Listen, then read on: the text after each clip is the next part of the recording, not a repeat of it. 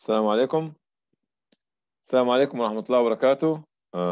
Dear friends, colleagues, brothers and sisters, wherever you are, whenever you are, I greet you with the greeting of Islam.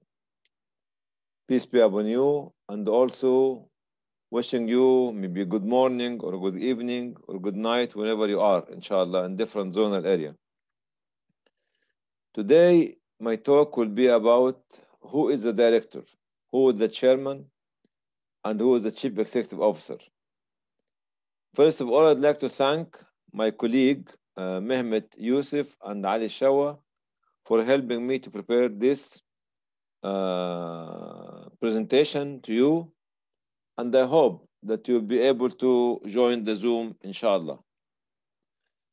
Why I'm talking about this? Because through my experience over the last 35, 40 years, I have been mixing with, listening to, seeing people who are in the chairmanship of the organization or the presidency, and they are mixing their roles with other roles, unfortunately. That's why after seeing and experiencing all what has been happening in our organization, whether it's in Europe, it's happening here in Europe, or in the Middle East or in the Far East, we're still mixing the cards or pass the responsibility and bypass the responsibility of others. Let me go with you to a very simple definition. Who is the manager and who is the director? The manager or the executive manager, if you can see it on the slide, he or she is the responsible individual for managing the employees. They have employees and they manage them on day-to-day basis, working under him or under herself on a regular basis, and responsible for the execution of the executive plan of the organization. So they are hands-on managing the executive in the organization. The director, but the director or the chief executive or the chairman is the leader of the organization. Is not a manager. It's a big difference between a leader like yourself or a manager. Each one of us love to become a leader, but leader has to have quality in the individual. He or she, the leader of the organization, call it general supervisor, superintendent, mentor, guide, instructor, advisor, all these names for a leader. Who is directing the directors. And he or she is not managing the individuals, but they are directing the directors or the top management. And is not responsible for the front management of the organization on a daily basis, but directing the senior executive team of the organization towards what? The strategic direction, the vision, the new opportunities, threats, and other initiatives. So he's like the captain. The captain actually directing his team to go this way or this way, but not actually the managing it on a day in what do you call it, micromanagement. Not micromanaging, not hands-on. I'm going to talk about some characteristics of such individual who is the director managing the organization. But I am going to talk especially on trust. You know, if you remember Joe Biden opening speech, he was talking about trust building, the strongest country on earth, and this president talking about trust building. Okay, trust for me is crucial for leadership. One of the most important distinctive features of the director or the leader of the organization is trust building through these 5 or 6 points. First of all, he himself has to be confident. He has to have the self-confidence in himself or herself. And he has to gain the trust of his colleague or her colleague in the organization. He or she has to trust what? It aims, to believe in it. Aims, objectives, message, values of the organization, as well as the volunteers who are going to carry the name of the organization and going to wear the T-shirt with the logo of the organization. The senior leaders inside the organization and in other organizations as well, the sympathizers.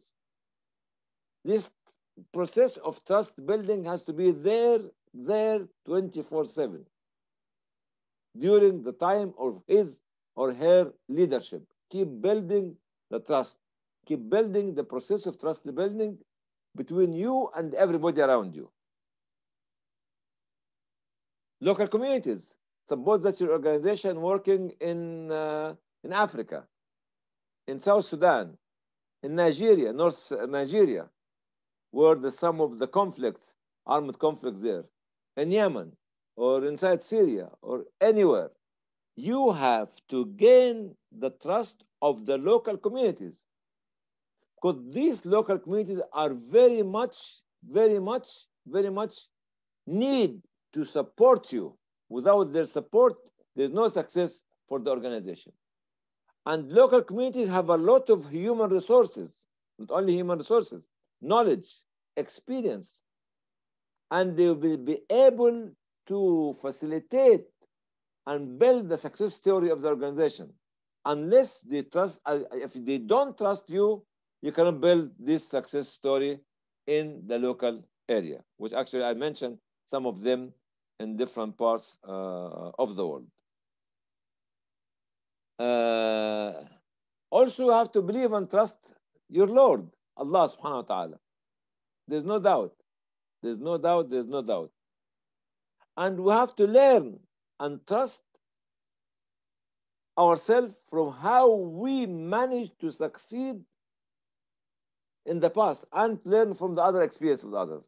So this kind of trust building process has to be with you, Mr. Leader or Miss Leader or Mrs. Leader, there 24/7. We have to learn how to build the trust between us and the people around us. Even the organizations who are competing with us as well. I made this point distinctive and more visible to all of you because trust is considered to be the foundation of what? Trust is going to be the foundation of building a successful, effective, leading organization. A successful, effective, leading organization. This is the criteria number one, but actually make it distinctive. Other criteria of the director, can we change the slides, please? Slides. Other criteria, you can see it here. First one on the slide, having relevant experience. It's not good to be a manager of a steel company or iron steel company or a factory, and people, because you are a successful manager in managing the steel company, they bring you to a humanitarian organization. That doesn't work this way, because the philosophy, the culture, the thinking, the people who are benefiting from the organization in the steel industry are different to the humanitarian organization.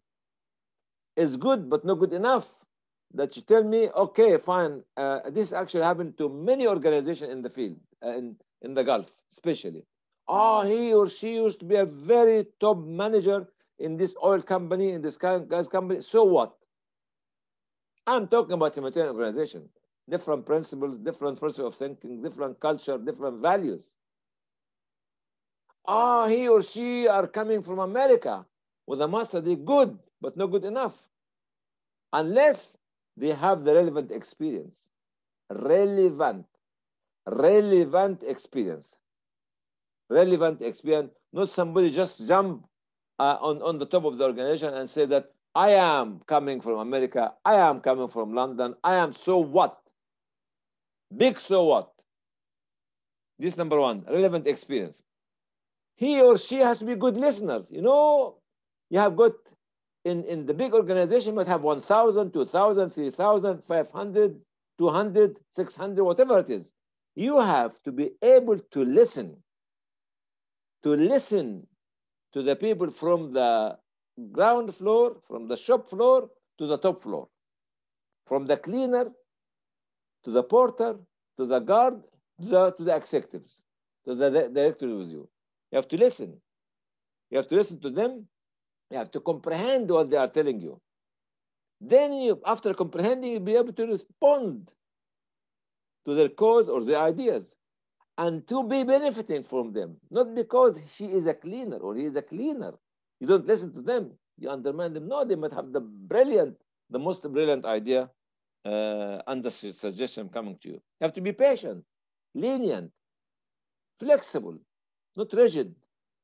Quite often when people got this director job and the chairmanship, they'll have musky face like myself, does not smile, does not crack jokes, does not say good morning, look very serious all the time, scaring people. Scary, scary, scary. No good. Be flexible, show leniency, and have vision. I don't want anyone in any organization to work there without having vision. Not having eyesight. No, no, no. Have vision. Insight. There's a big difference between eyesight and insight. All of us have eyesight, but don't have insight. For the director, he has or she has to have this eyesight. This is very specific to the organization. Having full knowledge of the history of the organization, the aims, the objectives, the message, the values, the strategies, the partners of the organization. It is horizontal spread. Maybe this organization working in 50 countries. He or she have to be aware of the dimension of the operation of is the organization and the program. And vertical elevation where? In the depth of the thoughts, of the values, and the faith of the organization. When we talk about the faith and the values, it's vertical. When we talk about the geography and the spread, it's horizontal. He or she has to understand, to comprehend, then to contemplate on this actually before accepting before accepting the chairmanship or actually the directorship role. Understanding the characteristic, each organization has a character, and each character of us has characteristics. Sometimes people call you moody, very temperamental, very nice, very considering.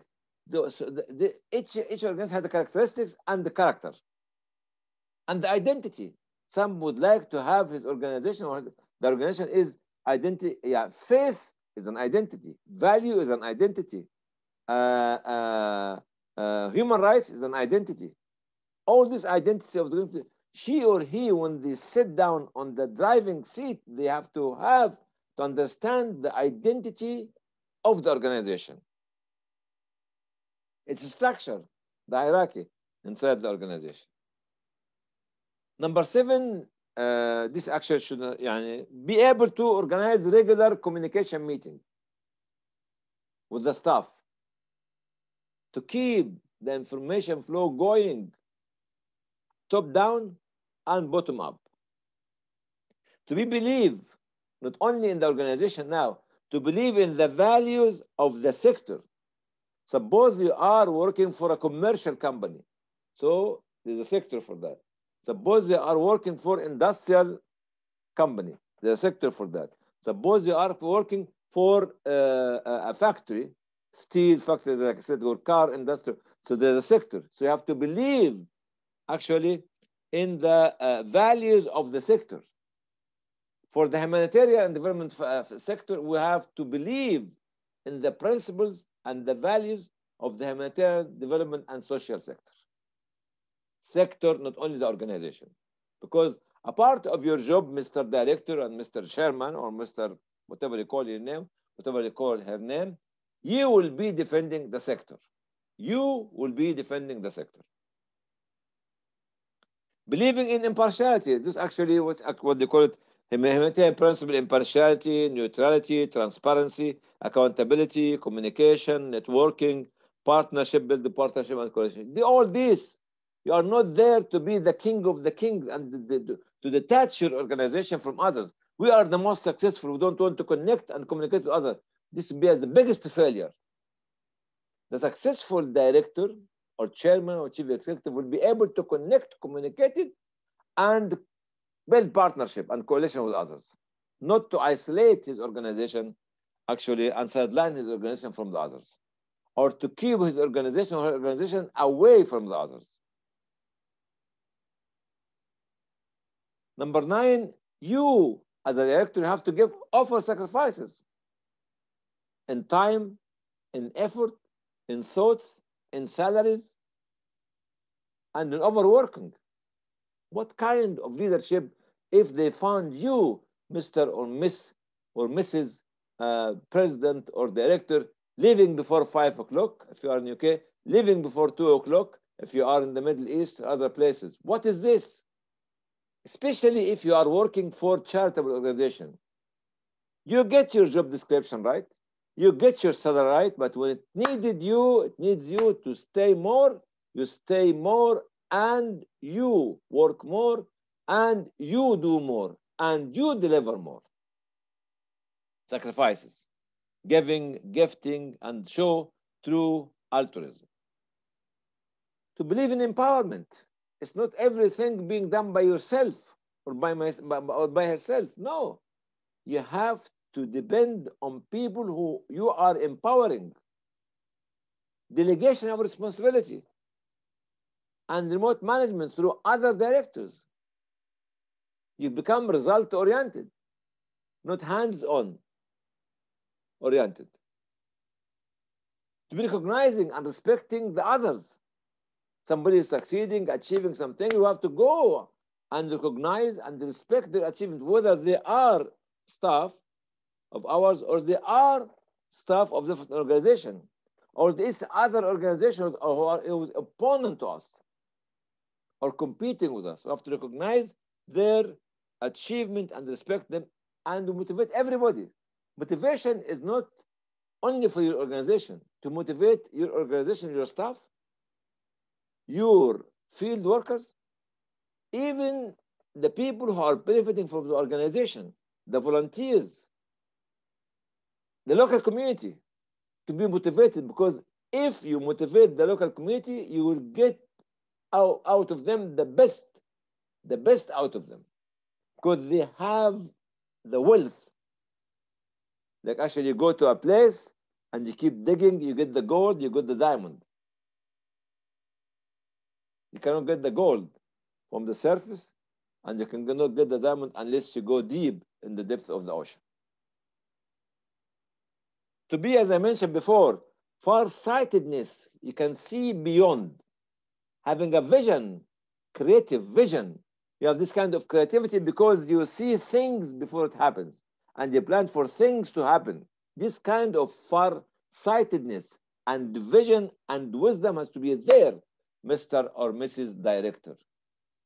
We don't want somebody who is just a minister somewhere else and to bring him him or her and say, yes, he was a minister. So what? So what? Minister, prime minister is a political decision.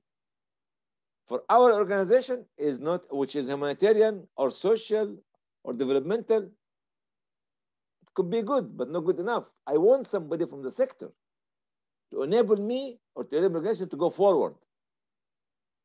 He was successful in a company or in a ministry, good.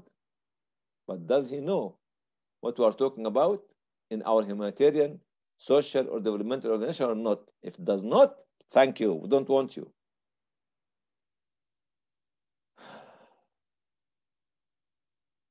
He or she has to regularly keep reading. I used to have a good friend of mine.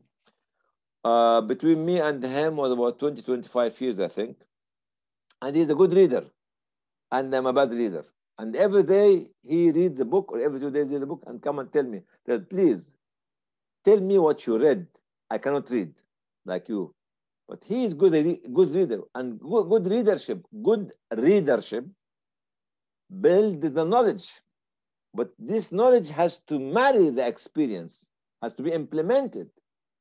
Not to be just academic for the sake of being academia or being academic, but academic for the sake of being operational, practical academia. Reading, understanding, extrapolation. You read a book. Yes? What is the lessons coming out of the book? Of the experience, the new ideas, the depth of the knowledge? How did you read between the lines of the experience of those people who wrote this book? And to start extracting opinion from your reading ability.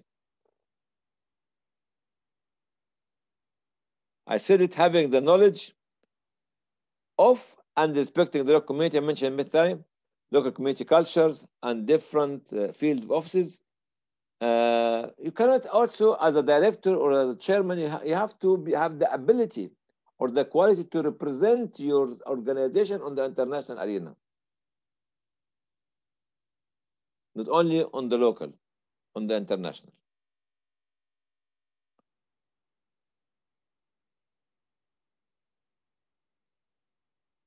I'm going to see if I've missed something important. Objectives, flexibility, employees. Okay. All right. Number 16, being able to represent the organization in the international conferences and meetings. So, okay, fine. Where's the problem? Somebody of you will say, okay, thank you. All this, where's the problem? I tell you where's the problem. The problem lies when the directors or the CEO or the senior people start to play the role of the executives, interfere in their role, undermining the authority, and over actually turning their decisions. I'll mention a few examples.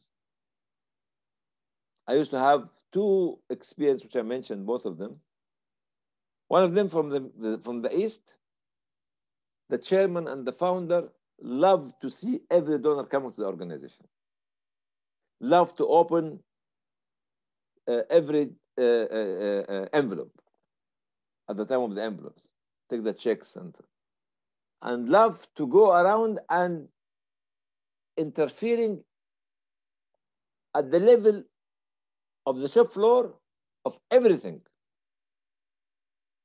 Okay? The same was happening to another one from Europe. So both mentalities, same. And both of them were the top, unfortunately. One time we had a difference or a disagreement about something in the organization, because we were the implementing agency and the organization from the East was the funding agency.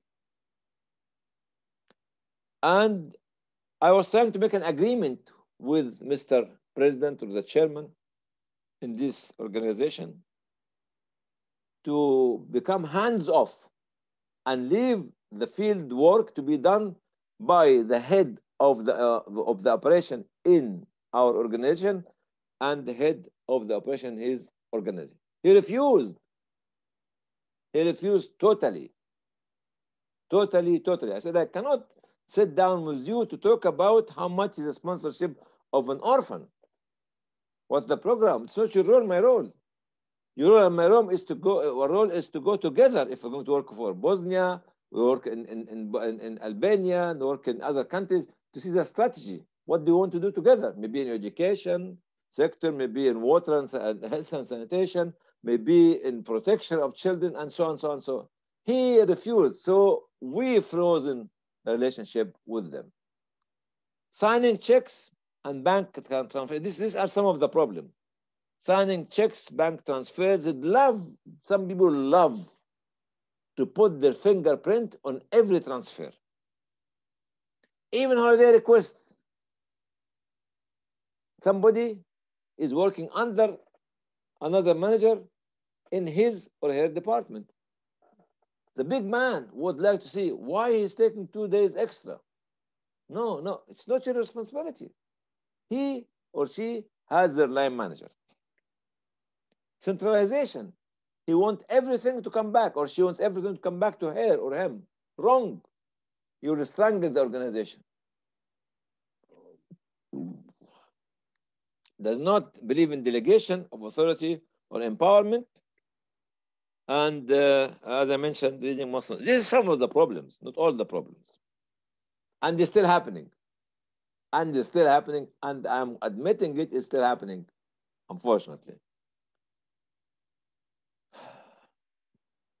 Bypassing the authority, as I mentioned, of the executives. What do you mean? So instead of asking the line manager to come and sit down with him or with her, he found one of the employees, ask him to come, I need to talk to you. This will make friction between the line manager and the employee, and between the line manager and the director. It's not your responsibility to go on to talk to somebody who is managed by somebody else. Talk to the manager, direct the manager, reprimand the manager, but not the employee. Not following the rules, the budgets, the plans, the procedures, the strategies of the organization, the policies. No, no. Why should I? Yalla, let us do it. And we fail. Let us do it and we fail because there is no follow-up of haphazardly non-organized action.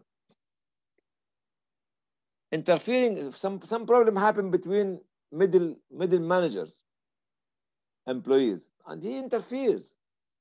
Instead of going to the human resources or to the personnel or to the line manager to tell them, I have heard so please give me a report.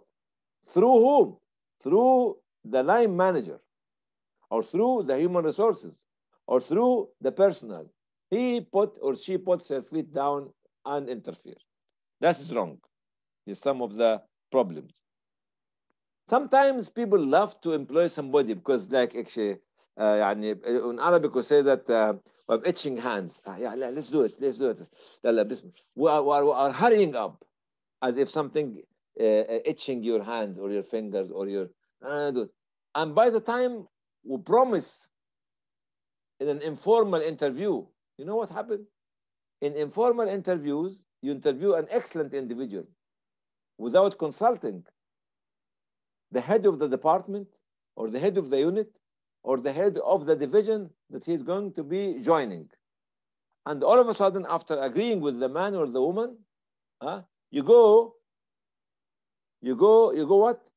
You go and tell the head of division, please employ this one. Why?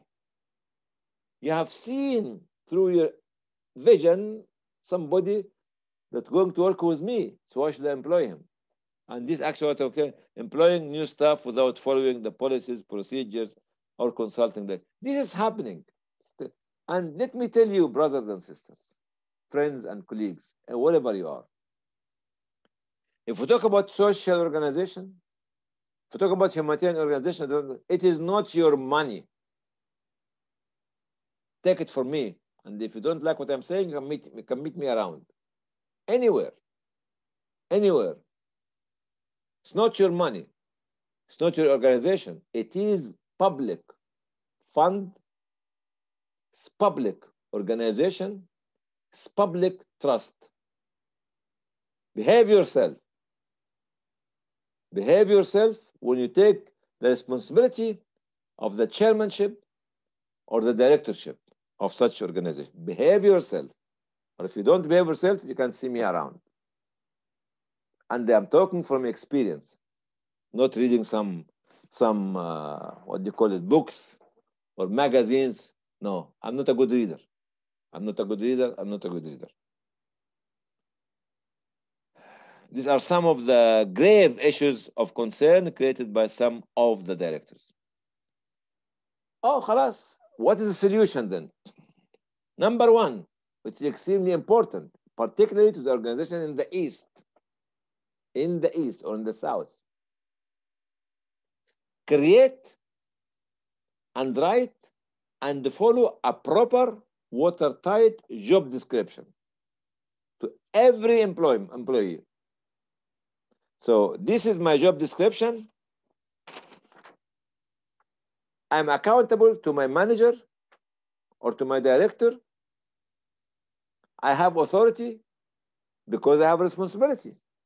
In my job description, there's two parts. There's responsibility and authority. So you have in the organization, one of the solution points is to create and follow the job description watertight with a clear responsibility, authority, and land management. This is number one. Having inside the organization what we call it annual plans, policies, procedures, strategies, clear aims, objectives, vision, and message. Because otherwise, if this is not there, everybody will go to different direction. Everybody will take it to different direction.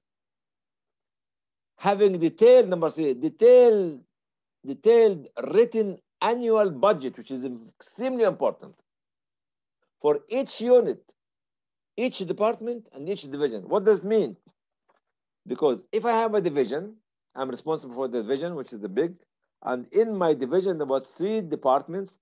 In each department, there's 3 or 4 units each. This budget, the detailed budget, has to go for the unit. Once it's signed for every unit, for every department, for every division, the line manager of the unit or the department or the division does not come back to his boss. He or she only goes to the financial officer who have the budget details with a code to spend to the unit or to spend to the department or to spend to the division. Not going back. I had this discussion and argument with some of the chairmen in different global international organizations. I said, you pay money to CEO and use them as secretaries? What is this? If you will bring them to you to ask you to sign up for everything or to wait for a phone call from you, they are secretaries. Or should I give them all this authority and this money and they are useless? Or you are useless as a chairman. You know why? Because you don't believe in empowerment and in delegation. Having this written annual plan and budget. Having internal periodic management review for each department and each unit. Maybe every 6 months, each one of them will have this kind of review for each department if possible. And this is different from the annual performance appraisal. Annual performance appraisal, like I'm working for a unit as an officer or coordinator. So my boss, which is the line manager, will make the annual performance appraisal for me every year. So I can be promoted or demoted. It's different. The training program has to have a budget inside the organization. For maybe it could be 5 to 10%. You have to have a training, because what is the point of employing people 20 years ago and not giving them any capacity building and training program? And after 20 years, you say, oh my God, they are useless. They are not up to date because you have not given them the chance to be trained. You did not have a program for capacity building of those employees. And I've seen it with my own eyes. I'm just taking my glasses. With my own eyes. I saw the same employee maybe 15, 20 years ago. Then after 20 years ago, they kick him out. Why? Because he's not suitable. Not suitable because you were not a suitable chairman or a not suitable CEO or not suitable director. I did not give them the chance to be trained.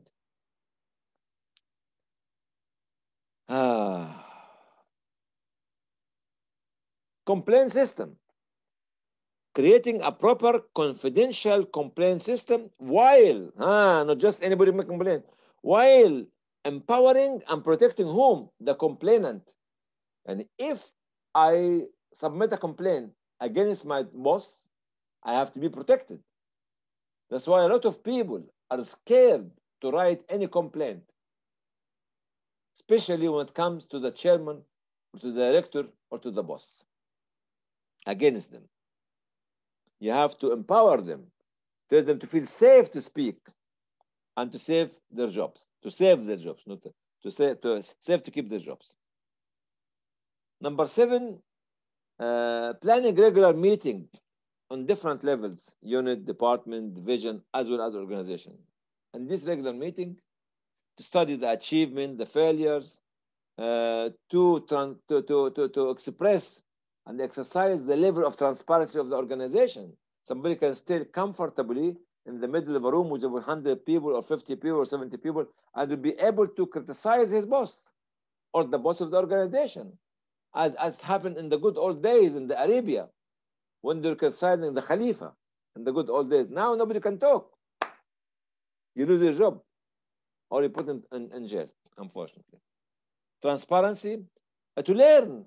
You see, this kind of, I remember somebody used to call it brown bag, or maybe lunchtime weekly meeting, or maybe monthly meeting, or whatever it is. It will bring the whole organization to listen to a new experience, either from a guest or from the local staff. This kind of actually learning collectively from the experience of different departments as well as different organizations. Having open discussion to discuss what? Different new initiatives. If you are testing a new initiatives, ask your staff, the brains inside the organization. Different new initiatives, strategies, strategic direction, plans, programs, threats, opportunities. Share the people. You don't know where the solution will come from. It might not come from you as a chairman or director. It might come from the cleaner or from the junior staff. It's number 7. Number 8, planning for and implementing. This is very, very, very, very, very important. Extremely important, what I'm going to say now. Future leadership program. I've been discussing this with some of my colleagues since 2004. Be very honestly, wanted to plan this 2004, 17 years ago. Anyway, it didn't happen. It didn't happen, unfortunately. But this program, Future Leadership Program, will enable the organization to do what? To continuously create young leadership who can lead the organization with different and more suitable culture. I'm a foreigner. I came to UK 43 years ago as a foreigner. Okay. My sons, my daughters, and sons and daughters of my colleagues are different culture. They can lead. They have to lead. Not they can lead. They have to lead. Create young leadership who can lead the organization with different and more suitable culture, more suitable information technology, different values, different visions that will meet the contemporary philosophy of the surrounding social climate. Different, but you have to prepare them. That if you remember the say or the proverb of Hazrat Ali, alayhi salam radiallahu anhu, used to say, for the non-Muslim brothers and sisters, Hazrat Ali, one of the caliphs of the Muslims, used to say, prepare your children for the generation, for their generation, not for your generation. They cannot be like yourself, exactly. Because I am 50 and my son is 5 or 10. So you cannot prepare him for my generation thinking, but to his or her generation, to enable them to live inside their generation, understanding the mechanics surrounding them. So Future Leader Program. We are recycling employees amongst the handful or a dozen of organizations in UK. Needless to say, in the East, we don't create leaders because it needs to have a proper, solid program to be followed to start creating future leadership. Okay. Number 9 is very important. It's one of my dreams. To change the job description of the director. At least 50 to 70% of his or her time should not be doing the executive role.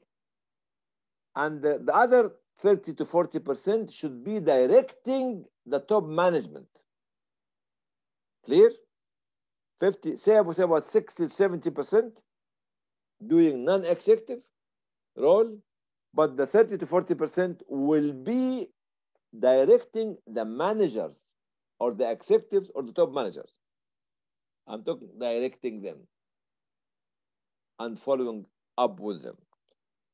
Let me tell you what this kind of job description will entail to be a part of the solution. First of all, I mentioned reading and writing. Reading and writing as a program, daily program for the CEO, for the director, and for the chairman. We don't want ignorant people to run our organization. Not only reading and writing, analyzing and learning from different experience. This is number one.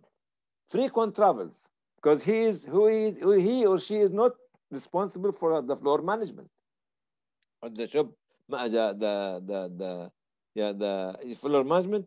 Travel to attend international conferences. Learn from any in the international conference. Any presenter will give you his or her experience in 20 years within his 15 to 20 minutes of talk. I used to learn this when I was in Davos. You remember Davos in World Economic Forum or any other UN or any other European Union or any other international, whoever speaks there, they speak volume of their experience. Meetings, visiting field offices. Also, visiting field offices is very important because you touch the ground. You feel the pulse of the people, so it will enable you to create a vision because we agreed before that you are a visionary. Formulating and proposing new initiatives. I'm paying you all this money, putting you on the top of the organization to lead and to speed the process of development of the organization by creating new initiatives and discussing it, new initiatives, values, and vision. Discovering new opportunities and threats and come to the organization, telling them there's an opportunity here. So there may be a lot of opportunities in this area because there's a lot of funding there. So be ready, or there's a threat in this area. So this is you are going to be like actually the discoverer and reporting. Building partnership and coalition with others. This is your role. That's why opening an envelope or nagging people inside the organization. What for? What for? We have not been paying you to do that. Building partnership, coalition with other organizations. Gaining financial and social and moral political support. You go and meet ministers, prime ministers, presidents, decision makers to win support, political, social. You go and meet journalists. You go and make interview on the television. You go and do all these sort of things to build this kind of fortress around your organization. The point is coming back into future leaders, discovering, training, and mentoring.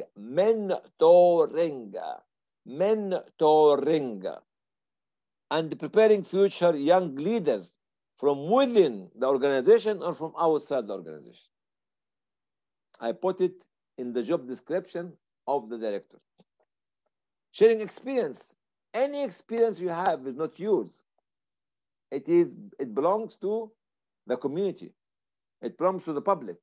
It belongs to the organization. You have to keep sharing it on a regular basis. Even sharing this experience with other organizations as well. When it comes to research, which most of our organizations, unfortunately, do not invest money in research. Do not invest money in research at all. Whenever we call about research, say, oh my God, it's not good. I'm telling you, research is a money-making machine.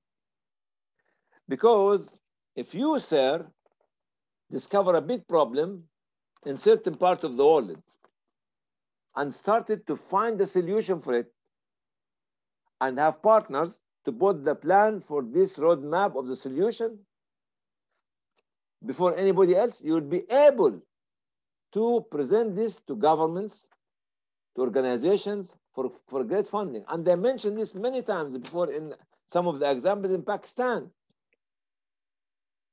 uh, poverty PP, Poverty Alleviation Fund, Pakistan Poverty Alleviation Fund, PPAF, and chair there, Qazi, Brother Qazi.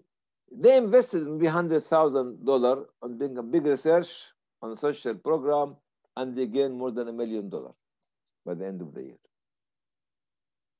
And other organizations, Oxfam is doing the same, Save the Children doing the same, Plan International, all they invest in research.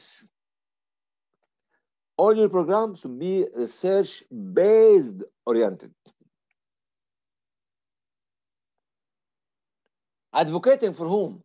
For the rights of the most marginalized, disenfranchised communities. Inside the poorest communities, refugees, internal displacement camps, and in particular the most brutalized, persecuted minorities, such as in Kashmir and as in Uyghur and in Rohingya, which is Myanmar.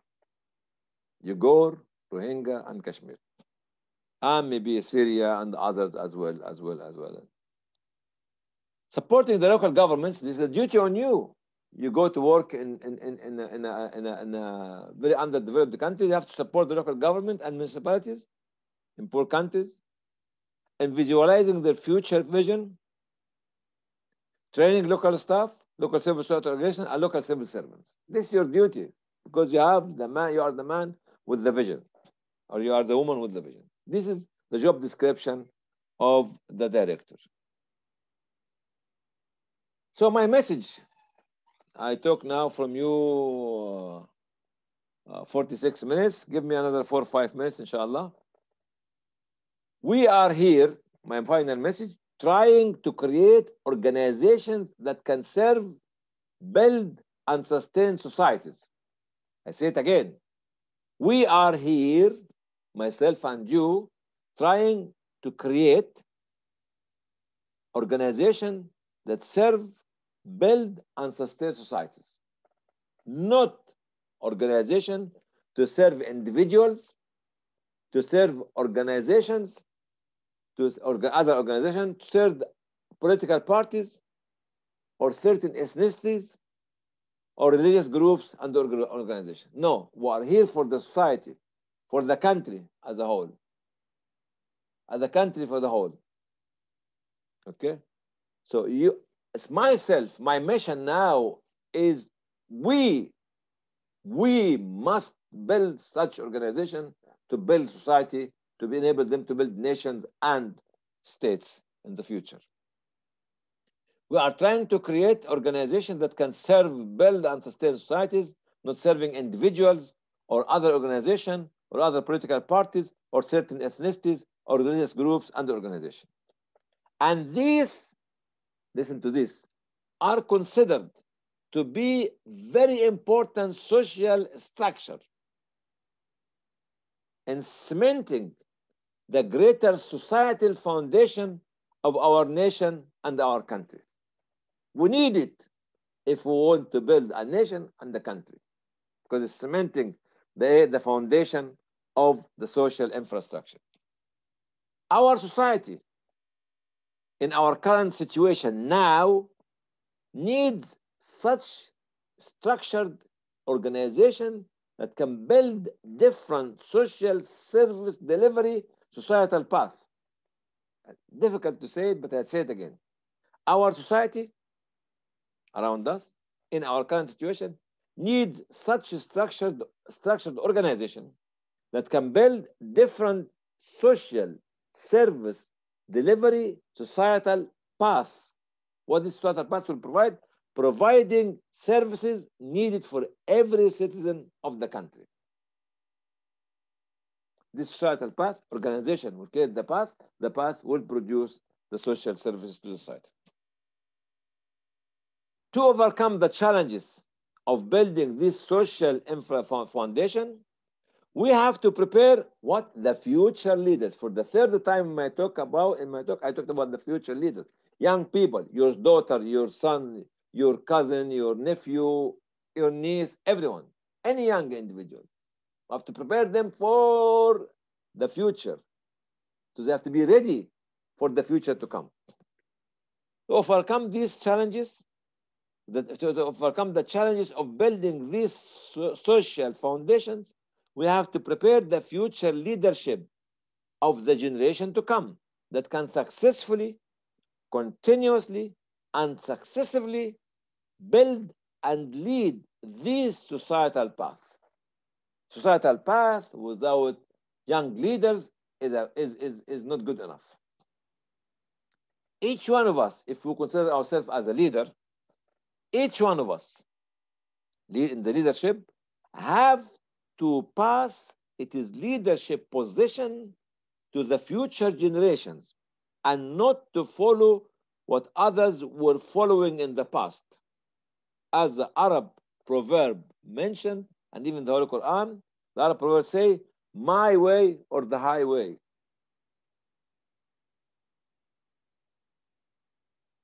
أنا من بعد الطوفان. No. Or the Quran said in Surah Al-A'raf 38,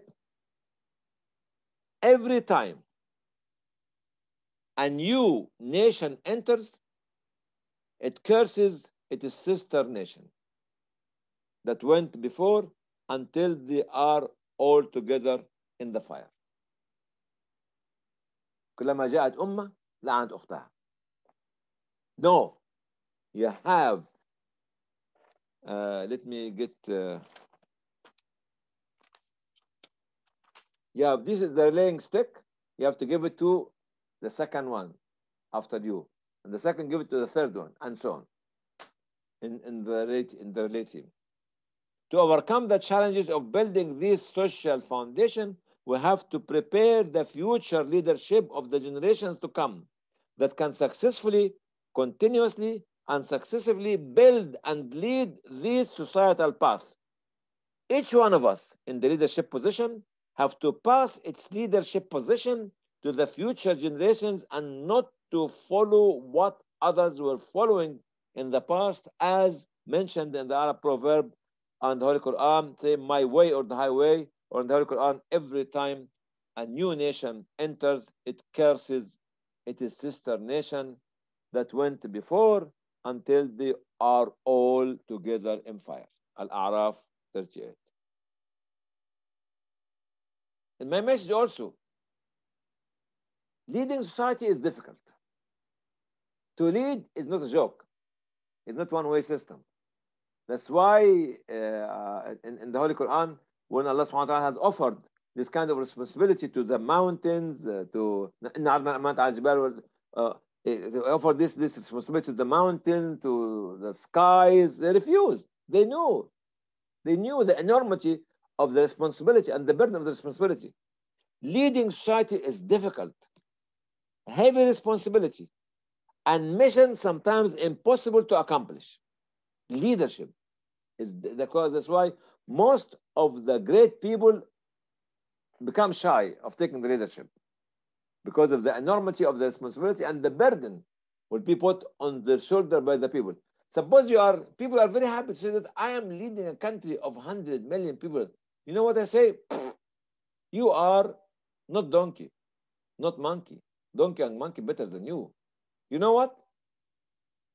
You are responsible for every individual. As Omar said in the good old days, if a mule fall down in Iraq, I'm going to be responsible with while I'm in Medina. You want to be responsible for 50 million? Be, but you be responsible for everything for them. That's why leading societies is a difficult, heavy responsibility and mission sometimes impossible to accomplish. But we have to prepare for such a mission, and most of the time, the most suitable, credible, integral individuals, regardless of their culture, values, histories, and belief. You have to be preparing over to this integral, credible individual. Our country should be treated like this pot. You know, when you want to cook something, like you want to cook something, you bring the pot and you want to cook meat with with okra or with peas or with tomato, and you mix everything together to bring the new flavor. Our country should be like the pot where all of our values, cultures, habits, histories, and manners will be melting together to create the characteristics of its identity. For each identity, there's characteristics, not only of the country, but of the citizens as well. I'll say it again.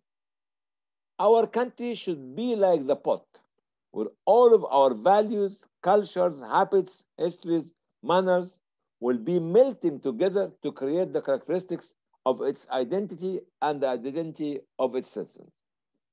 If we want to build a nation or a society, we have to build whom? The able individuals who can create and build this geometric structured component, which I mentioned a month ago.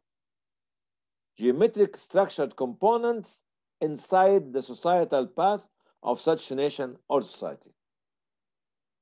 I'll say it again, but if you want to know what's geometry and others, there's one or two talks, three talks about it.